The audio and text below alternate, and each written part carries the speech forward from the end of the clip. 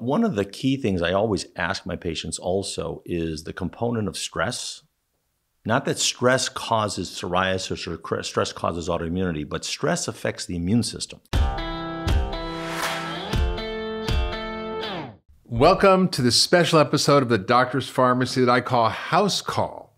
And I'm sitting down with my colleagues at the UltraWellness Center in Lenox, Massachusetts to discuss some difficult medical conditions that have amazing solutions using functional medicine that you won't get by going to your regular doctor.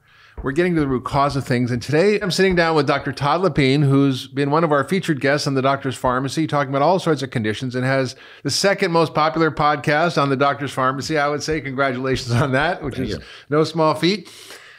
We've been working together for 25 years, maybe 20, long time, something like that. At Canyon Ranch for 10 years, and then here at the UltraWellness Center for over a decade. Dr. LePine went to Dartmouth Medical School. He's board certified in internal medicine, and he's certified in functional medicine, integrative medicine, and he's one of the smartest guys out there when it comes to understanding the body and how to heal it. I've learned so much from Todd over the years as my colleague and friend, and we are privileged to take care of some really challenging cases at the UltraWellness Center. And today we're going to talk about psoriasis. So welcome, Todd. Thank you. Thank you, Mark. Now, this podcast is about things that matter. And if you have psoriasis, probably nothing matters more than figuring out how to fix it, because it's what they call the heartbreak of psoriasis. Yeah. And the reason is it's a miserable condition where you get thick, scaly plaques and irritation on your skin, which itches like crazy and just is scarring and disfiguring. And it's just a miserable disease. Yeah. And traditional medicine doesn't really have a lot of great treatments, except ones that are extremely expensive and often come with very significant side effects. Well, yeah, very exactly. So Todd, what's the general view of psoriasis in traditional medicine? The general view is that it's an external condition. It's a skin problem. It's a skin problem. Exactly. It's a skin problem, and it's a chronic condition, and there's no cure for it. That's the take home that you get in my training. And it really is not a skin condition, it's a systemic condition. And the ways in which we're treating it is really, as you said, very expensive and potentially very toxic. So there are lots of things, and I think this is probably almost like the paradigm condition from a functional medicine approach is where you get so much leverage, because there's not one thing that causes psoriasis. There's not just one case of psoriasis. There's many variables. We were talking about that earlier, how there's a genetic component to it. There's the dietary component. There's the environmental component. Vitamin D is, I'm a big proponent for vitamin D. And I have so many patients who have psoriasis who tell me that, they get better in the summer when they go to the beach. Yeah. And they're in the salt water, and they get sunshine. Well, that's one of the medical treatments is UV light, right? Absolutely, yes. So they do stick people under lights and do light therapy in medicine, believe it or not. Yeah, well, I think they also, that's an older therapy. They used to use also, I think, or is it Puva therapy, Sorlins. He would inject it into you, and then, it's like an older way. But nonetheless, UV light is very, very beneficial for modulating the immune system. So it's really, and the one thing that really, I'll never forget this case, and I don't know if you probably have seen it yourself, but when I was in my regular conventional practice, I had a patient who presented with guttate psoriasis.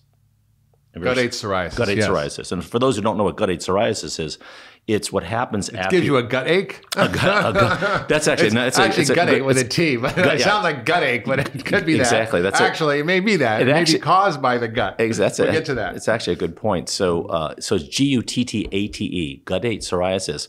And a patient who I had treated for a strep throat infection. And then like a week or two later, she comes back and she's covered in these dime to quarter size circular psoriatic lesions. And I'm like, what's going on here? So I did a little bit of research, and I found out that is a well-known condition of a post-streptococcal guttate psoriasis. And I treated her with an antibiotic, and guess what? Her guttate psoriasis went away. Amazing, because you treated the strep, the cause. Exactly. Now, the one thing that you don't need to realize is that strep bacteria is oftentimes involved in cross-reactivity. That's why, people are so onto strep throat, because if you get a strep throat in certain individuals, genetically susceptible individuals, they can get glomerulonephritis, that damages your kidnees. Right. You can get rheumatic heart disease. You can get Pandas syndrome, the pediatric autoimmune neurodevelopmental strep infection. So you get this like OCD and behavioral type conditions. And then you get also psychiatric issues, cardiac issues, kidney issues. Everything. Right, exactly. And they can be deadly. Absolutely. So strep bacteria play, I think, probably are one of the key players in some cases of psoriasis in patients. Absolutely. Yeah. Well, that is fascinating. So essentially, this is seen as a skin condition that's inflammatory, and the treatments are using powerful anti-inflammatory drugs, including steroids. A lot of them are topical steroids. We say, it's topical, but they use very strong ones that get absorbed. Oh, and they really suppress your own adrenal glands and have long-term consequences. And thin the skin, because they're very, very powerful. They're not like the over-the-counter hydrocortisone. These are really high-potency fluorinated steroids, and they get absorbed into the system. They do decrease inflammation, but they thin the skin, and you get skin breakage of the skin and such. So there's, even though they're creams, there's systemic side effects to them. Absolutely. Yeah, I also see that the drugs that are being used now that are promoted on television are these very expensive, we call them immunosuppressants, they call TNF alpha blockers or biologics that are maybe $50,000 a year. And they can be effective and help people for sure, but they do lead to immune suppression, especially in this time of COVID. If you're on one of these drugs, you're much more likely to have your immune system not work when you get an infection. Exactly. And there are times, when there are some patients, I have seen some patients with, either rheumatoid arthritis or significant psoriatic arthritis, which is psoriasis to the next degree, where you're developing systemic symptoms of joint inflammation. Sometimes you do have to use the biologics to more or less put out the fire for a period of time. Absolutely. So it's not as though I'm against biologics. There's a time and a place for everything, but those are sort of the last ditch. That's like, okay, break the glass, pull out the emergency fire extinguisher, and put out the fire. Well, it reminds me of this case I'm going to share for a minute, which is a little girl who came to see me. Was probably like 4 at the time, and when she was little, and this is really how we think differently in functional medicine, because in functional medicine we see this, like you said, it's a systemic problem that happens to affect the skin, and if you're treating skin, it's just putting topical stuff on that doesn't really have systemic effects or get to the root cause. So functional medicine is always about the root cause. And this little girl, when I looked at her history, born by C-section, not breastfed, so already she's got a reduction in her healthy microbiome formation, because going through the vaginal canal populates the gut with bacteria that are healthy. Breastfeeding provides these oligosaccharides that are essentially non-digestible food for the good bacteria.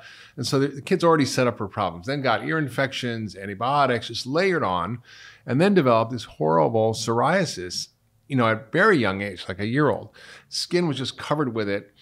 And the kid was on and off steroids, antibiotics for skin infection, because often if the psoriasis is bad, it'll break down the skin will get infected, and you get this vicious cycle. And this girl ended up on one of these drugs, these biologics that suppress her immune system, because she had it all over her body. And she ended up in the intensive care unit with sepsis for a month. And the reason she got sepsis or overwhelming systemic infection was because her immune system was suppressing the drugs, and it was this vicious cycle. So the parents came to me, were desperate, and this little girl was so sweet. She had really head to toe psoriasis. It was not the normal kind. And she went to the bathroom in my office, and she was screaming when she went to go pee, because the peeing hurt, because she had all over her vagina. This kid was just a mess. And I'm like, well, let's start with the basics. Diet and also helping her gut get sorted out.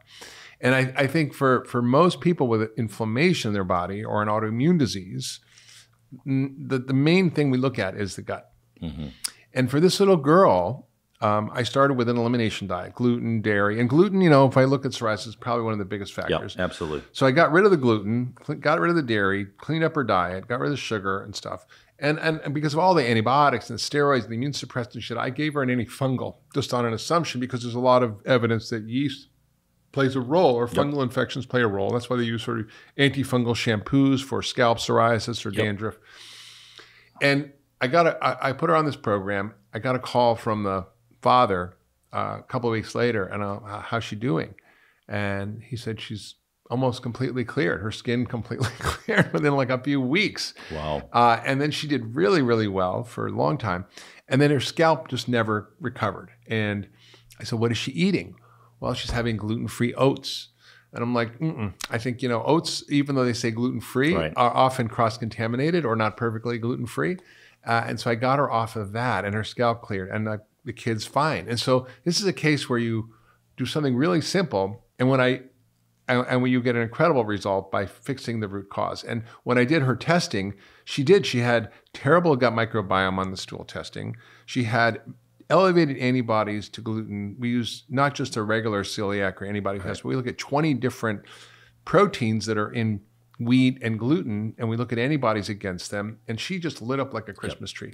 So I was like, wow, this is the worst I've ever seen. And yet she got better so fast by dealing with the right cause. Right. Well, that's the kind of case that really sticks in your head. And the one thing about psoriasis is I think also it's people view it, people who have it. It's one thing if you have like a couple lesions on your elbows and they're hidden, it's not a big deal. But for people who have really bad psoriasis, it's pretty much like having leprosy. I mean, you pretty much don't want to expose your skin. You don't want to go out bathing. It's embarrassing. It's embarrassing. All right, and people think it's contagious. It's all these these sort of myths about it. And it definitely has, I think, a psychological toll for people who have really significant psoriasis. Absolutely, there definitely is that psychological component to it. And you see these advertisements where I think there shows people like by the pool with taking their biologics so that they can now go bathing. But you got to take this expensive toxic medications just to jump in the pool. Yeah, you and I are old enough to remember a time when there was no advertising for drugs on television. Right. And what these advertisements do is they work. And the studies have shown that 40% of the time when the patient goes to the doctor and says, hey, doc, I saw this ad for blah, blah, blah on TV. Can I get that drug? Right. They're like, sure. Yeah. So these are working. And that's why they spend billions and billions of dollars on these ads. Yeah. And it's wrong because in functional medicine, there is an incredible pathway to help these patients. Do you have any other cases that come to mind? Oh, yeah, absolutely. I had a recent case where, and this was like a very interesting case because the patient had a little bit of a perfect storm for getting setups for psoriasis. The patient developed a lot of strep throat infections in her 20s. So all of a sudden, she's developed lots of strep for whatever reason, maybe contamination from her kids or whatever, and then was put on a variety of different antibiotics. And then after the birth of one of her children, she had cholecystectomy because she developed gallstones. Yeah. A gallbladder out. Gallbladder out, exactly. Gallbladder out. And there's actually some really interesting evidence about the role of the bile acids in psoriasis. It's really quite interesting, and that's what sort of triggered it.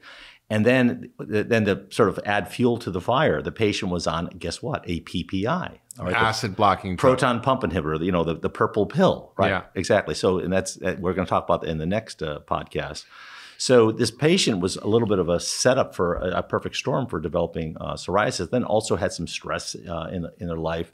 And then also one of the other things that you see in psoriasis in some patients is metabolic syndrome. If you're overweight, if you have prediabetes, that's another potential risk factor for developing psoriasis. And then originally the patient had, if I recall, had a vitamin D level originally that was in the single digits. Yeah, which should be like 40 or 50, and you're saying it was like less than 10. Less than 10. Which is very, very, very So low. This is, I get on my soapbox here because this is my one of my things that I'm really, I just love to talk about this, is that a low vitamin D level is not the problem. It's a symptom of the problem. So, so vitamin D is a biomarker for sunshine exposure. We talked earlier about the use of sunshine and ultraviolet light, which you get through sunlight exposure. So yes, sunlight can cause skin cancer. It's associated with, photoaging and wrinkles and all that kind of thing. So excess amount of sunlight and sunburn is not healthy for you.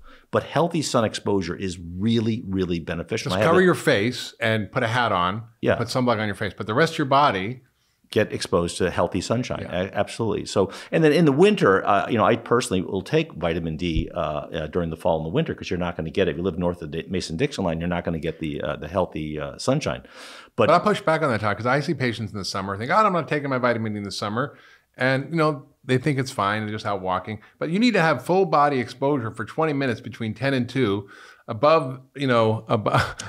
and if you live below Atlanta, it's tough to get. And I think it's only in the summer, but people aren't getting that exposure. So they're often low in the summer. The other clinical pearl to this, Mark, and I learned this from another doctor who was, she practiced down in Mexico, and she used to see a lot of people in Mexico with low vitamin D. And you figure, they got plenty of sun down there. Well, lo and behold, on your skin is sebum, which is a waxy substance. And that sebum material is a cholesterol derivative. And you have to have healthy oil on your skin to get photoactivated by the ultraviolet light. So guess what? What do most people do every day? They bathe in hot soap and water all the time. And now it's one thing if you're outside, you're digging in the dirt and you really get dirty, but most people don't need to be bathing in hot soap and water every day. I mean, you can bathe with soap and water to the private parts in your armpits.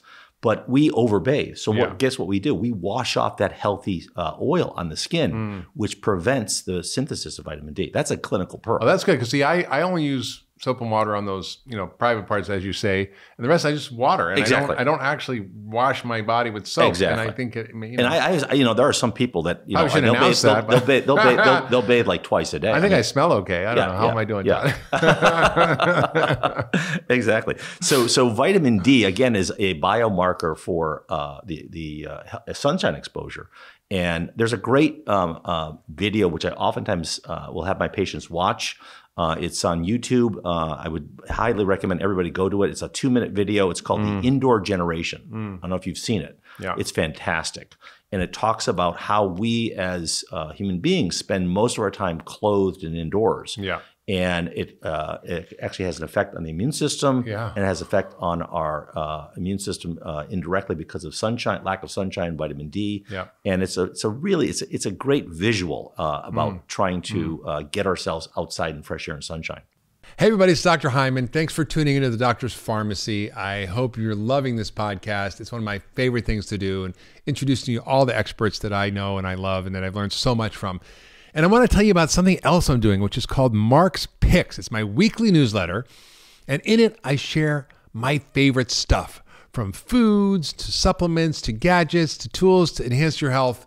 It's all the cool stuff that I use and that my team uses to optimize and enhance our health. And I'd love you to sign up for the weekly newsletter. I'll only send it to you once a week on Fridays.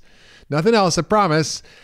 And all you have to do is go to drhyman.com/picks to sign up. That's drhyman.com/picks, P-I-C-K-S, and sign up for the newsletter. And I'll share with you my favorite stuff that I use to enhance my health and get healthier and better and live younger, longer. Now back to this week's episode. I just listening to you talk, and the problem with traditional medicine is we don't have a methodology to navigate to the cause of the problem. And we have the ability to diagnose something based on what it looks like, where it is in the body, and the pathology, and that's what we follow. So psoriasis is a diagnosis that tells you the name of what's wrong with you, but doesn't tell you the cause. Exactly. Right? And so you can have psoriasis, but it could be 4 or 5 different things, like gluten, yeast, a microbiome issue, the strep, the heavy metals, all kinds of issues that the people aren't, vitamin D issue. Genetics, right. So we have to really navigate for that particular person what the cause is. And it's different for different people. I just share one more case, and then I want to talk about how we work up the cases. So this was a patient that came to see me who had psoriatic arthritis, which is the patient I was talking about, same thing. Yeah, which means that joints get destroyed. So it's not just the skin, but it's starting to affect the joints. It's an autoimmune issue. And these drugs are getting expensive. And she had all these other issues that she complained about. So she goes to the dermatologist, and he's like, okay, I'm going to treat your psoriasis and psoriatic arthritis. And the rheumatologist gives her the rheumatology drugs.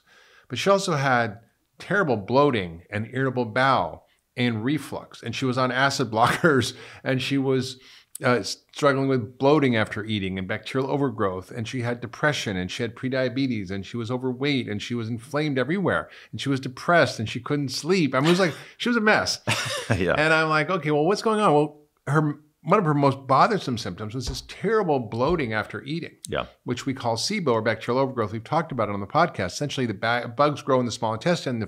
You eat food and then they ferment it and it blows up and you feel like you have a food baby. Well, I treated her with an antibiotic to clear out the bad bugs. I gave her an antifungal to clear out the yeast, and I rebuilt her gut using what we call the 5R program in functional medicine, which is a gut restoration program. And I gave her basic multivitamin, vitamin D, and fish oil, not a whole lot of stuff. Probiotics, get her gut healthy. And she comes back 6 weeks later, and she's lost 25 pounds. Her depression's gone. She's sleeping. She's got no more bacterial overgrowth, no more reflux, no more heartburn. She's off her drug.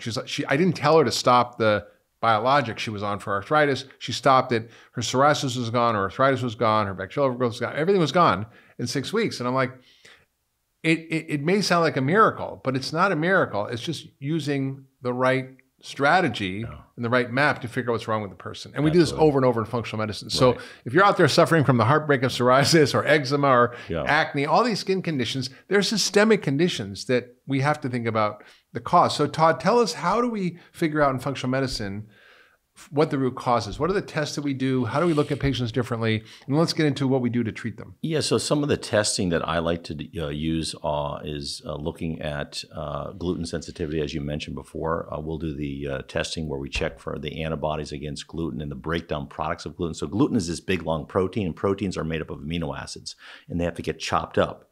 And the test that we do, which is the Cyrex testing, it looks at a whole bunch of different protein fragments of gluten, the gluten protein, and that shows antibodies to this. That's, I think, a very, very valuable test. The one caveat is that if patients are on immunosuppressant medications or steroids, you may get a false negative test. Yeah, or if they've been taking immunoglobulins, which is like for different disease treatments, they can get false positives. Yeah, that's true.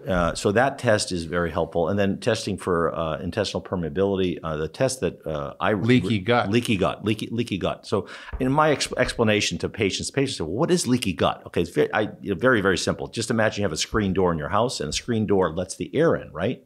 But it keeps the mosquitoes out. Yeah. Right? And when you have leaky gut, your screen door has holes in it, and the mosquitoes in it are coming in. And that's essentially leaky gut. That's the best way to understand it. I mean, it's more complicated than that. Good. I use a coffee filter. I'm like, you've got coffee filter lets in the coffee, but not the grinds. But right. Same idea. Same idea. And so the leaky gut test is really good because what it does is it checks for the antibodies to zonulin. So zonulin is this molecule. Alessio Fasano did a whole bunch of research, fantastic. He's a Harvard expert on celiac. Right? Yeah, Harvard expert on celiac and the connection between celiac and all different kinds of autoimmune conditions. So when your body has leaky gut, it produces zonulin. And over time, zonulin can cause antibody formation to the zonulin. So when you have antibodies to zonulin, it tells you that over time, you've had long you've got a leaky gut. Leaky gut, exactly. Yeah. And you can have transient leaky gut. Like every time anybody, even if you don't have celiac, anybody who eats gluten will have transient leaky gut. Yes. Your zonulin levels will go up, but then they come down. But when you have antibodies to the zonulin, that's when you really know that's more of a chronic kind of condition. Yes. And then the other... And you don't have to have celiac, by the way. Exactly. So you could just have gluten sensitivity. Yes. And this whole phenomenon of non-celiac gluten sensitivity is very real.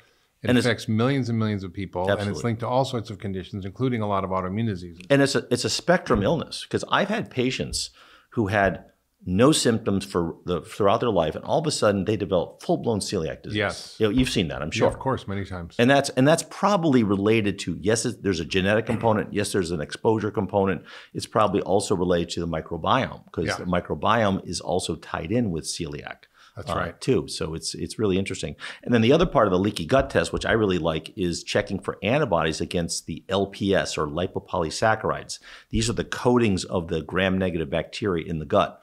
These are like bacterial toxins. Exactly. And they get absorbed. Endotoxins, exactly. And then your immune system reacts. Your immune system does not like these things. They don't. It's like when it sees the gram-negative endotoxins, it says, okay, full steam ahead. We're gonna really try to counteract this, and that's where you get this real systemic inflammation. I mean, that's essentially what when you talk about sepsis. I mean, that's when you get sepsis, you're getting bacterial endotoxins in your bloodstream, and then you get a full cytokine storm. That's exactly. Yeah, it's incredible. So we'll look at antibodies against gluten, against things that relate to leaky gut. We'll look at cross reactions to other proteins that are in your food, whether it's dairy or other grains, which are really common. So what happens is the gluten often opens the door, literally the leaky gut, and then all these other food proteins leak in and your body starts to react to those. So you get in this vicious cycle. Exactly, yeah. And getting rid of the gluten and healing the gut can usually help reverse a lot of that, but it's a big issue. And we also look at stool testing, right? Absolutely, so why are we looking at poop for the skin? Exactly. It's a good point. So so the microbiome and it's interesting because what is a healthy microbiome, Mark? That's what is we call a eubiosis. It varies. It's a very interesting concept. And what do we call dysbiosis? What is what is an unhealthy microbiome? Yeah, I often want to write a book called Paleo Poop. Paleo poop, right. Which is right. What is the indigenous microbiome? Exactly. What is it that we actually had as we were evolving to keep us healthy? Absolutely. Because there's no autoimmune diseases. There's no psoriasis in hunter-gatherers. Yeah. There's no autoimmune disease. Exactly. Right. There's no allergies. Yeah. Right? I mean, to some degree, just like there's a museum.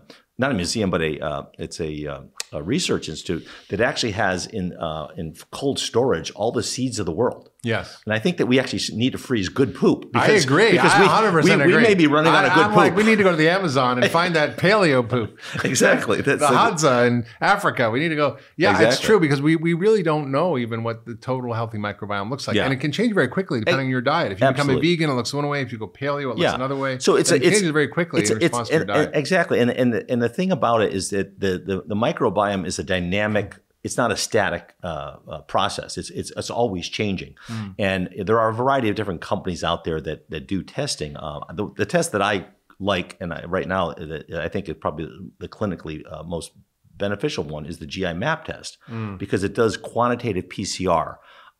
It's a great test. It's not a perfect test, and there is no perfect test out there. There really isn't. There's a lot of controversy over what test. There's all different ones. There's the Viome one and the Genova we use GIF. Yeah, there's a whole bunch. There's a whole bunch of them out there, and they all have their role. But I think the quantitative PCR, which is very very sensitive, and the key thing about that particular test is it's so sensitive it'll pick up a bacterial DNA, which may or may not be significant. Like sometimes you'll see they have RNA, right? RNA, and it'll pick up bacterial DNA that let's say you ate a hamburger and it was a little bit raw. You might have a little bit of hemorrhagic E. coli, and it may come up on the stool test. Does that mean you have an infection from it? No.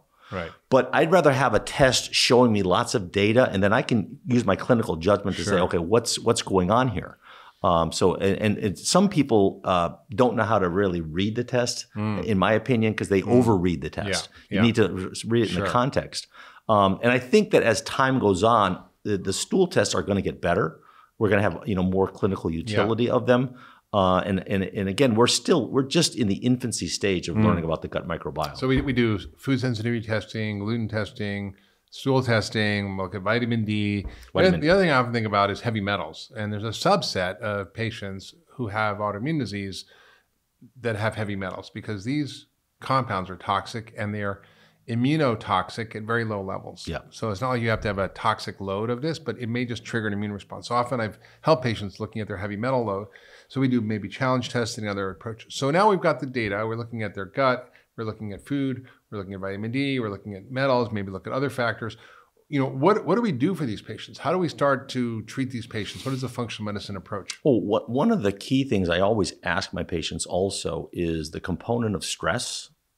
Not that stress causes psoriasis or stress causes autoimmunity, but stress affects the immune system. It affects everything else. Exactly. Yeah, exactly. So I always get a handle on how much stress are you having in your life, and also how is your sleep.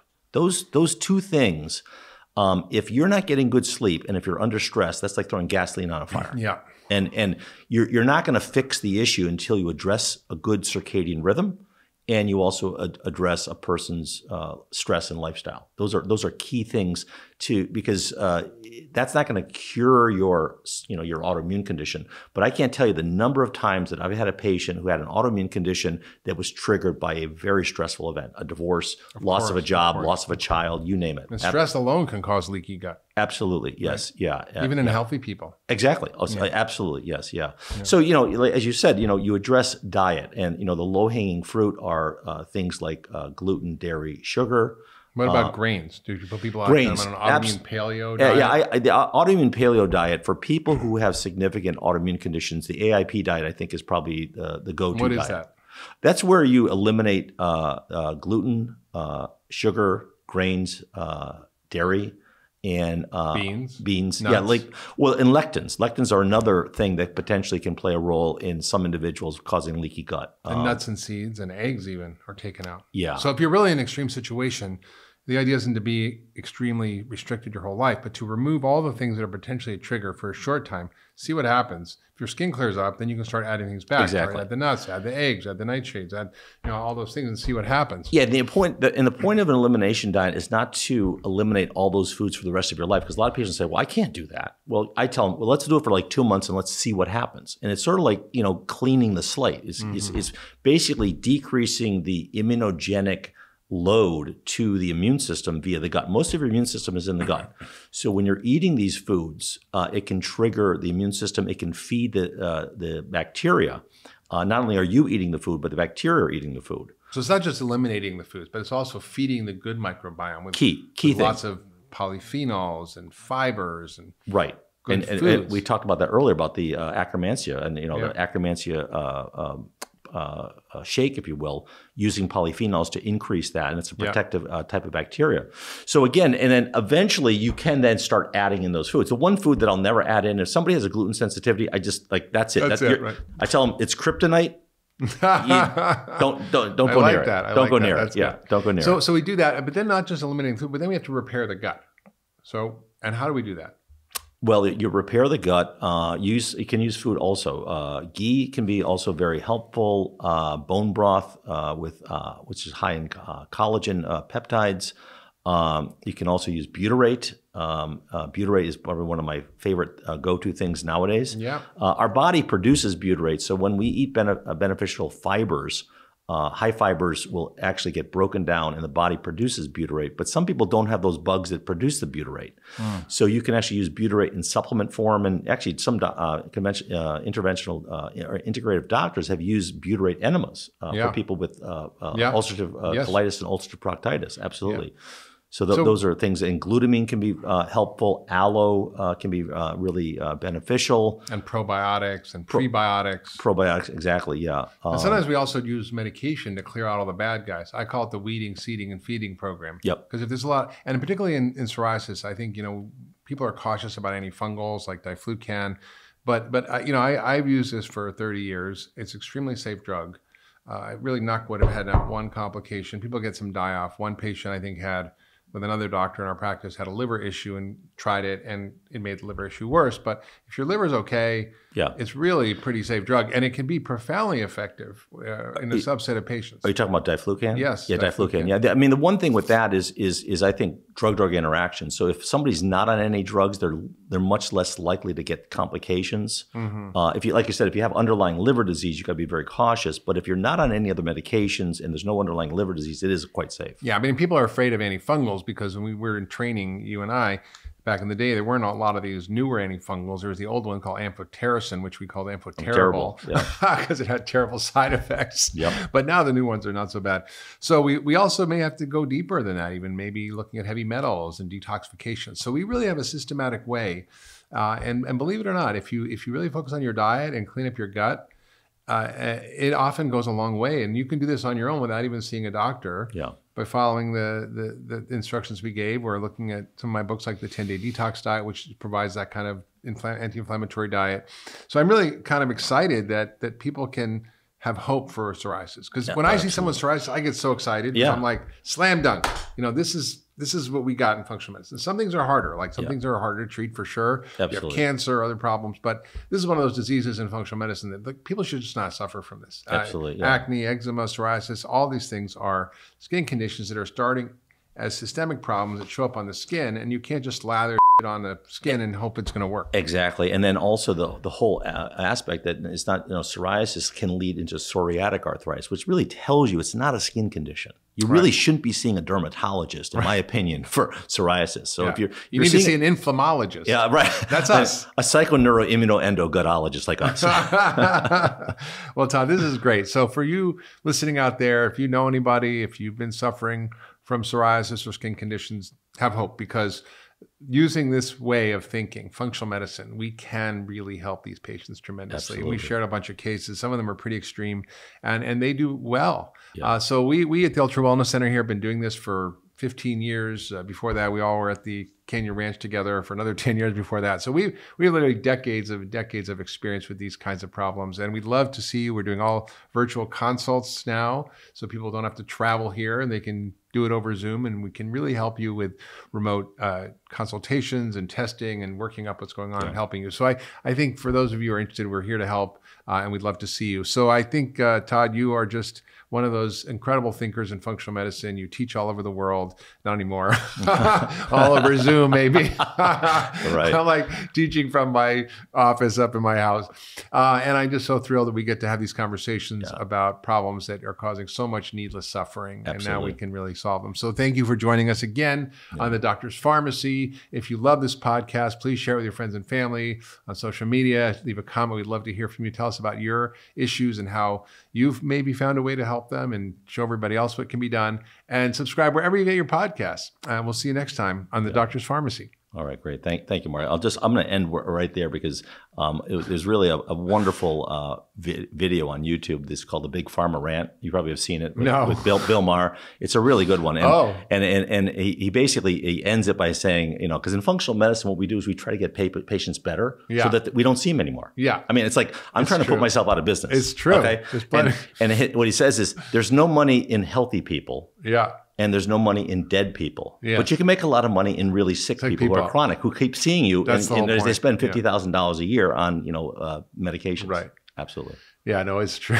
But, it's true. We definitely have the problem where we see people, we get them better, and then we don't hear from them. Yeah, which is good. And then you go, what happened? And then, 5 years later, they call about something else. Oh, I was totally better. I'm cured. I don't know why. I'm fine. Yeah. Like I just talked to someone like that yesterday. It was like, oh, wow, that's awesome. Yeah, it is. So anyway, thank you for joining us in the Doctor's Pharmacy.